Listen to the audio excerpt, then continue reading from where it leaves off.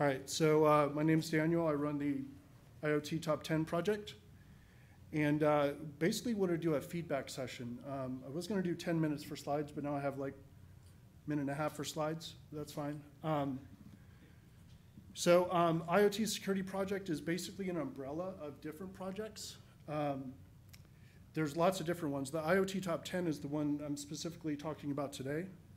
But there are other projects like general IoT vulns. Not sure why it's flashing.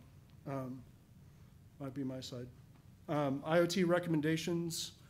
There's a separate project just for IoT related to SCADA and ICS. And there are also projects like a reference architecture project where you actually design what it should look like, because the problem with these types of projects is you show people what you shouldn't do, and they say, fine, what should I do? Right? So that would be a really nice project to have. The purpose for the IoT Top 10 is basically the 10 worst things that you should avoid, right? So it's not specifically vulns or threats or risks, because you could talk for hours about what the differences are between those. So the idea here is just, these are bad things. Don't do these things. So this is the team, and briefly around the methodology of what we did. We basically took a whole bunch of real-world vulnerabilities from tons of different databases and collected them all together. And the whole purpose of doing that is basically to say, what's actually being exploited in the wild, right? What do we actually care about? So we went to NVD, we went to the Bugcrowd database, we went to lots of internal vulns from team members and friends of team members who brought it all together to basically collect that into a data set that we can analyze to make sure we're not forgetting something major. And we basically weighted those based on how often we saw them. Then we went and looked at basically every single IoT project that's been talked about or put out there in like the last several years. So CSA, ANISA, Stanford, NIST, a bunch of different projects. So this is what it looks like right now. Hopefully you can see that. There's better visibility in a later slide, but this is currently what it looks like. It's a little bit risk ranked with color, just for the visual for later on. But it's weak passwords, basically as number 1. Insecure network services, number 2.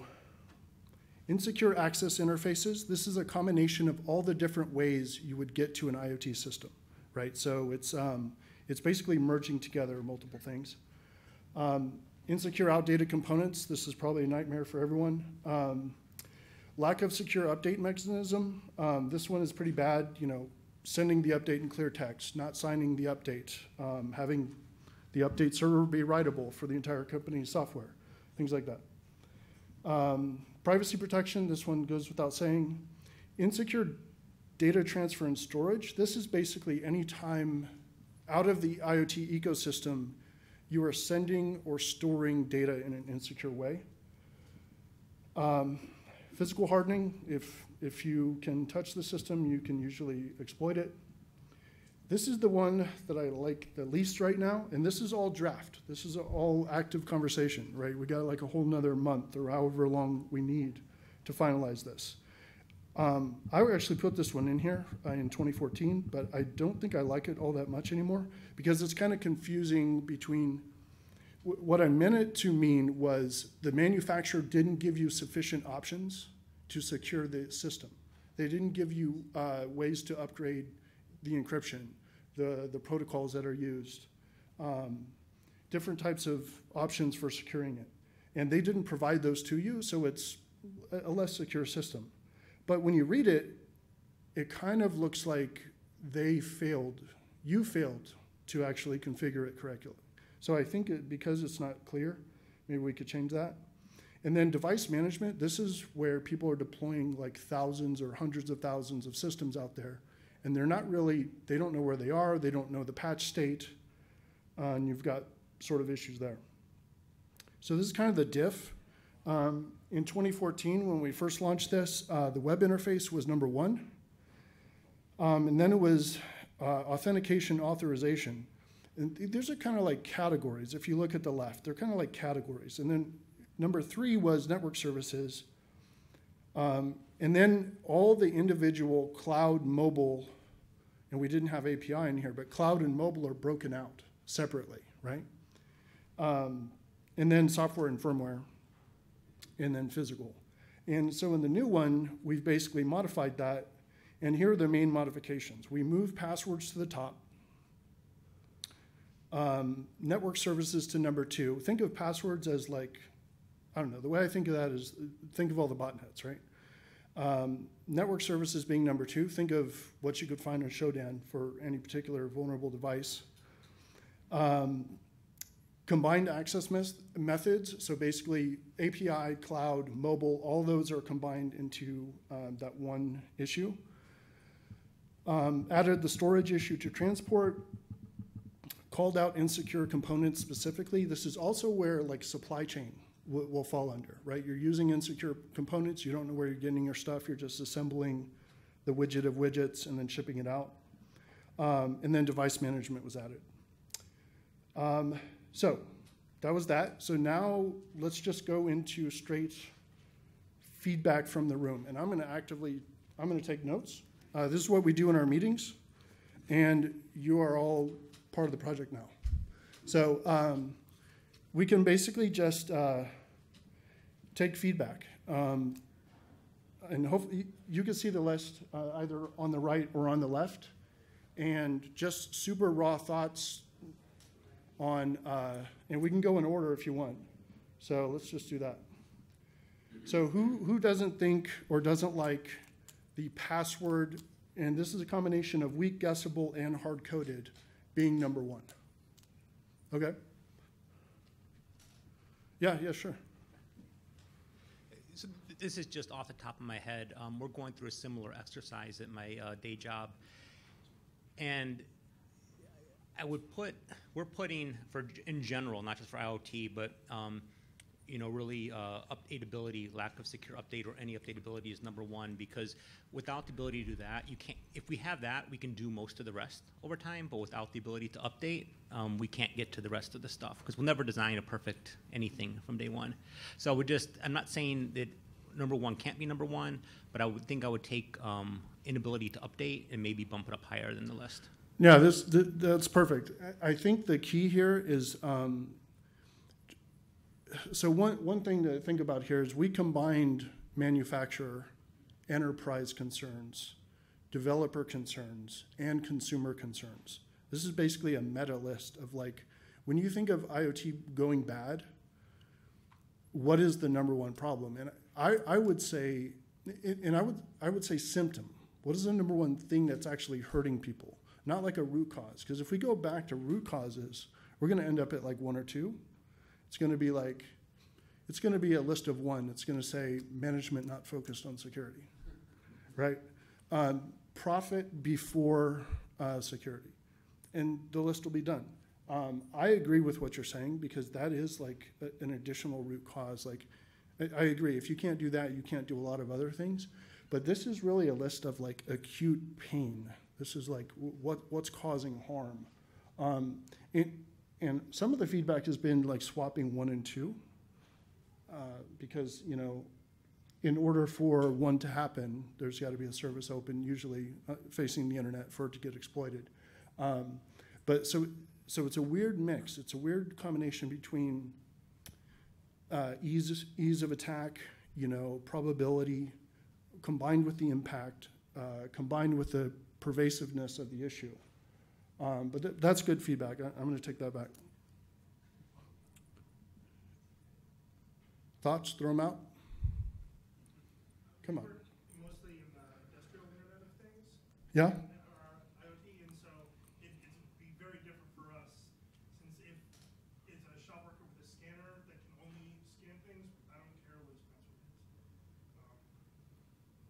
But, a mobile device that the CFO is using, I need a lot more security there. So the order for IoT would be impact us differently. Yeah, and when you mention a mobile app, do you mean a mobile app controlling an IoT device, or are you talking about just a mobile app inside your enterprise?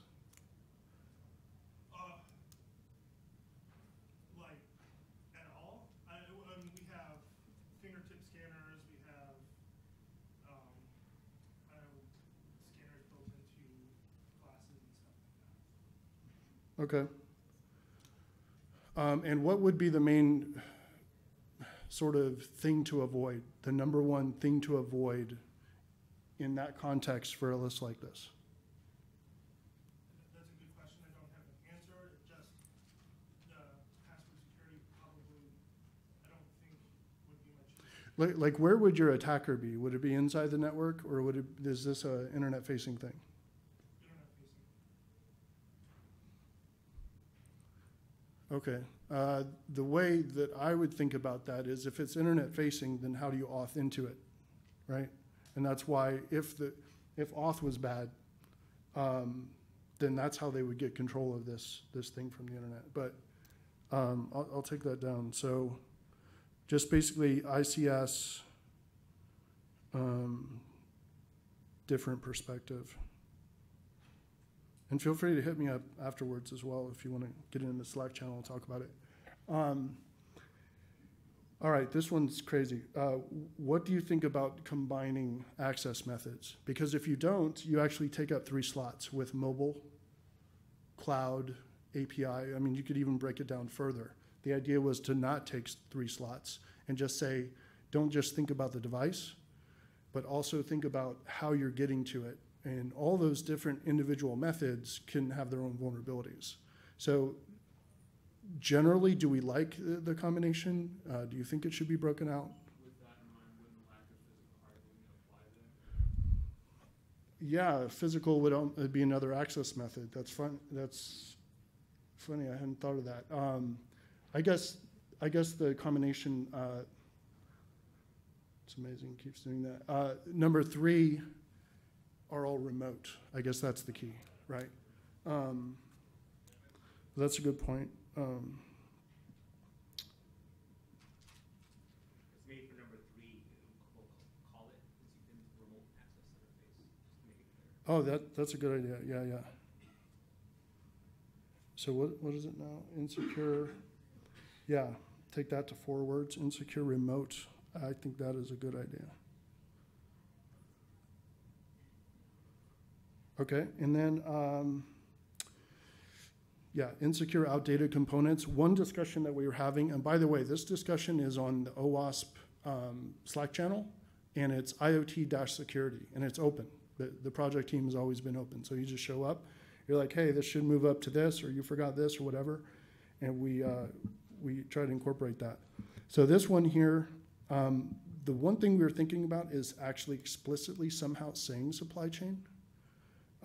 Because, insecure components, I just feel like it's not quite high enough to call out directly yet, although the last couple of weeks have might have changed that priority some. But we are going to mention it in the text itself. The problem right now, you probably saw that report that just came out that basically like 60% of routers are just full of garbage from like 6 years ago, like old custom web servers.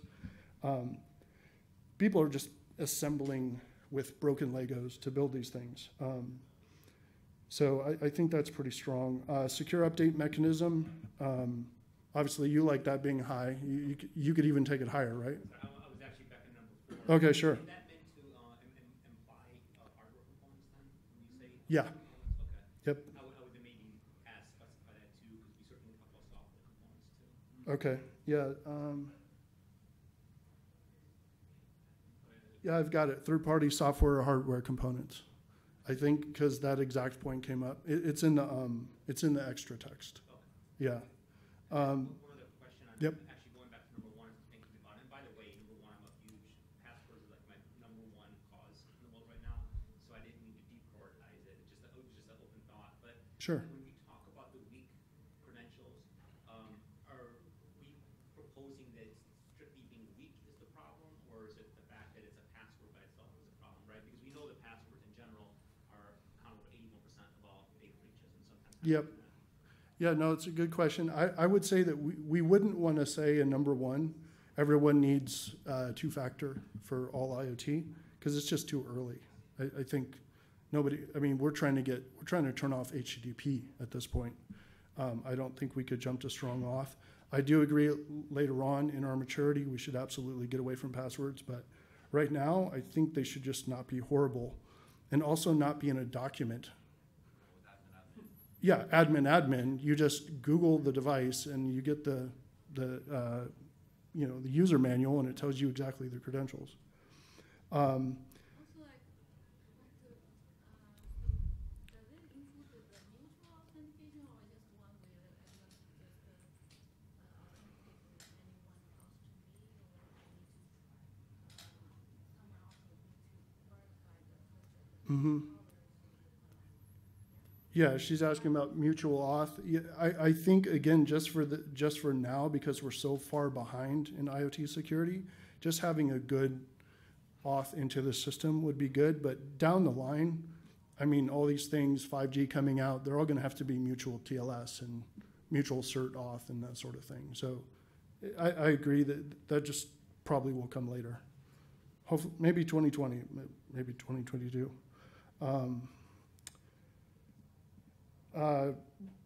Privacy. This seems kind of obvious.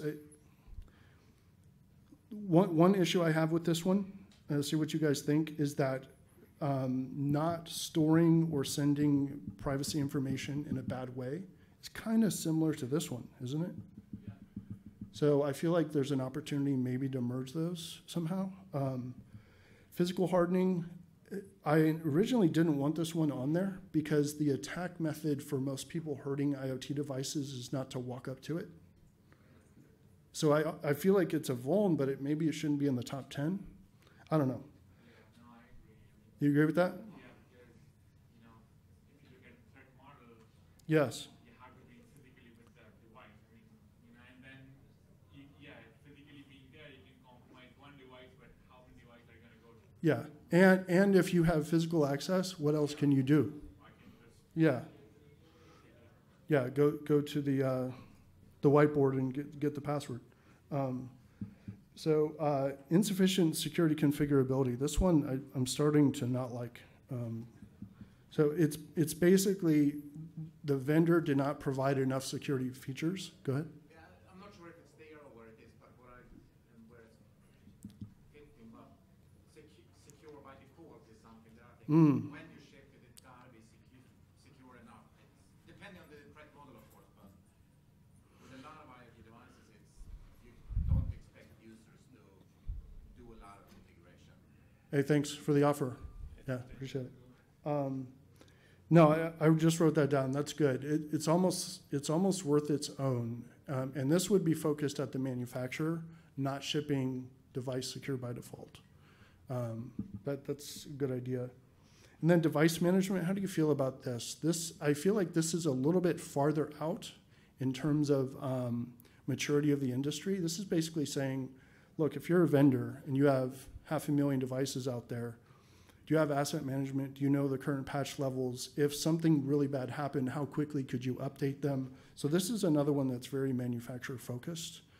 Do you feel like it should be in the top 10 right now, or do you feel like it should maybe be a 2020 item? Parts of it should be. 2020? I think parts of it should be there. It's especially connected to secure update mechanism. It's almost that it should be automatic. Yeah, it is. It is very similar to that. Those are very similar. Okay, anything you are thinking of when you think of IoT security and it's not on the list? Yep. Root of trust. Root of trust. Okay, and this is, so describe like a scenario or a pain point around this. Pain point is when anything and everything that runs on the system runs as root. There's no separation. Oh, okay, so, So if you were to establish number one, you compromise the whole thing and you can do anything you want. okay, gotcha. Principle of least privilege. Yeah, least privilege, yeah, it's good. And where would you say that would be ranked? Fairly high, top 5 maybe? Yeah, I think so. Potentially, yeah. Okay. Any other things that just don't seem to be here that you think should be here? Attestation. Okay, and Identity or software attestation. okay, and what does that look like? What is the pain point that you're thinking? So like knowing a device, just you made me think of it, it meant something different, but knowing that a device hasn't been rooted or tampered with, so that Oh, communication. okay, yeah. Yeah. Like, So attestation of the tamper resist, knowing that, giving the back end assurances that the device hasn't been tampered with. So thinking of a mobile device where we have things like Google Safety Net, right, where the device can send tokens stating that attestation of the software running on it. yep, And there are things like dice that are haven't looked at in a little while, but looking at hardware identity also. yep. That makes sense. So this is the def